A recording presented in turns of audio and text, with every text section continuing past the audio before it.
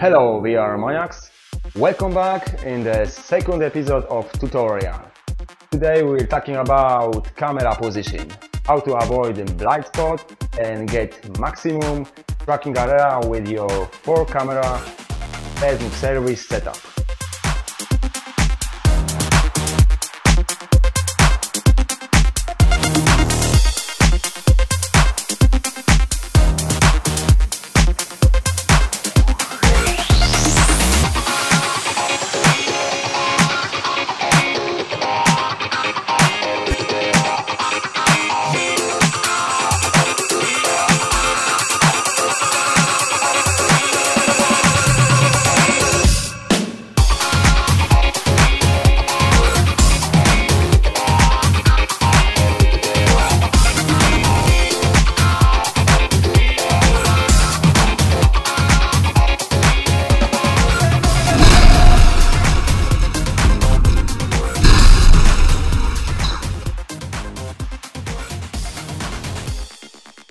After doing several different holes in my ceiling, I could not find the right place. I decided to do it properly by doing specific calculation. Sony in the specification speaks about the field of view. I quickly checked to find out this is not exactly true. After my work, I saw these numbers.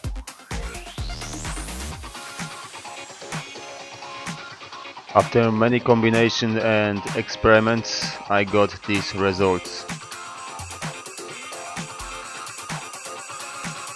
Cameras looking down should look a little lower.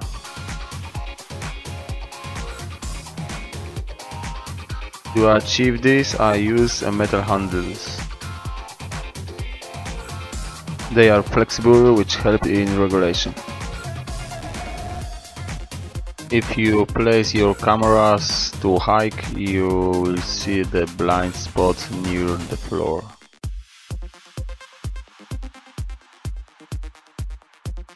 To achieve this precision in camera position, I use some markers on my floor and on the table.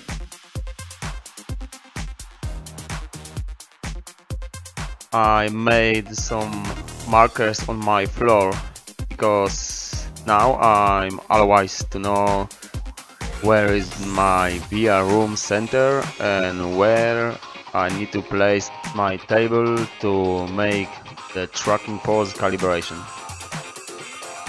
At one point I realized that the A4 paper in the US and Europe are different.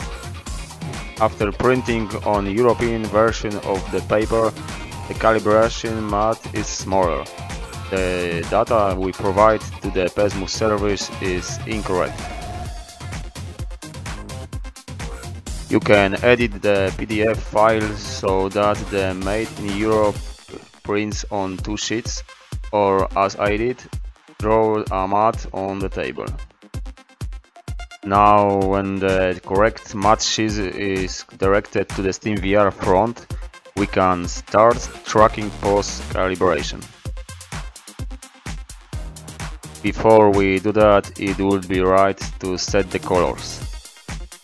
I run the SteamVR because there is no turn on all bulbs option in the HMD color setup.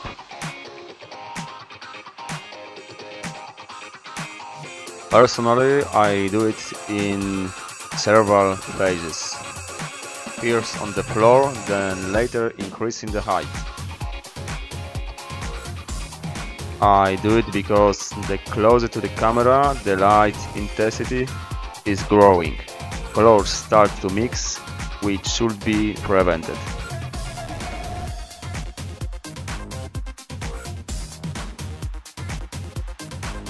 In the final phase, I put 3 colors near each of the cameras. The intensity of light is then greatest for the camera.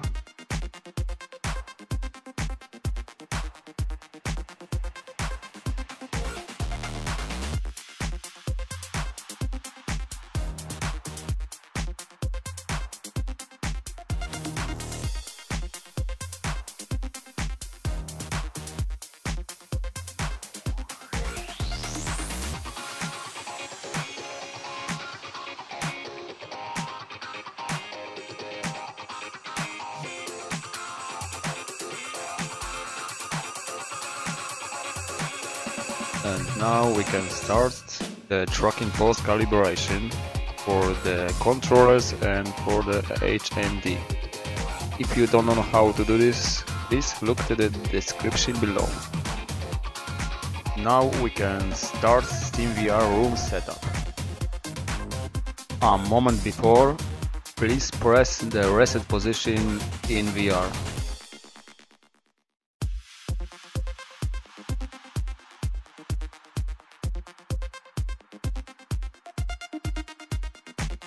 Now when you making your room setup, make sure you tap your PS3 move in advanced mode near the cameras.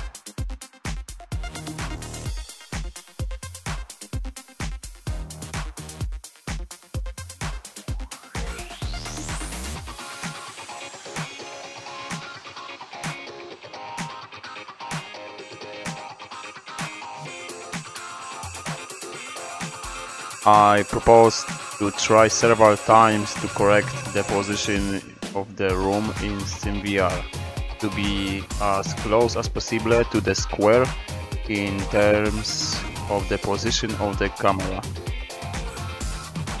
The barrier like this will also increase the immersion, so we will not to know our position in reality.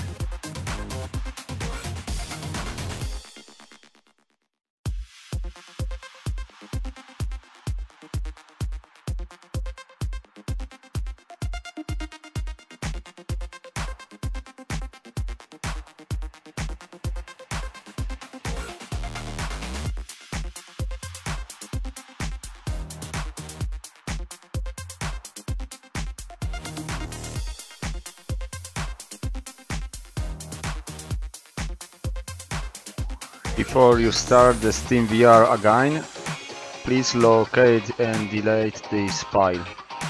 You can also rename this. Finally, the last important things: placing a ping pong ball on the headset. In my opinion, this is the only good place for this. If the position of the ball is bad, SteamVR will not know that the position of the screen has changes. Placing the ball together with the screen will always provide a good indication of the position of the controllers for SteamVR. Even with a very low ceiling, if the two cameras in the same time see the ball, the tracking will be smooth and alright. You can see that on this video.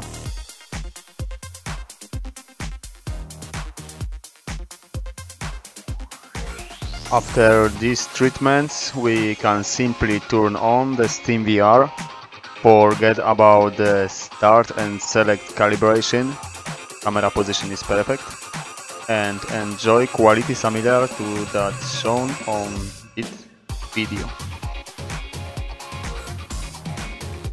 At this time I call this quality level 1. I just know it was not over. That will probably be a level 2 in the future.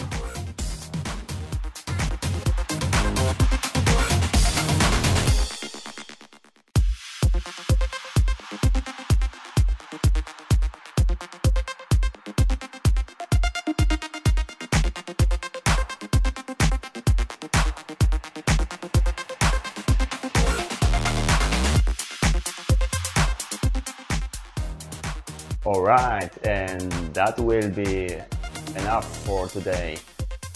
Sorry I keep you waiting so long, but I totally don't have time to do this. Episode 3 will be the last of the series. I will tell you how to reach the level 2 in VIVE EMU setup. Only then everything will be work 100% as it should. Alright, this time, except the next episode, much faster than before. Today, thanks for watching guys, and see you next time. Peace.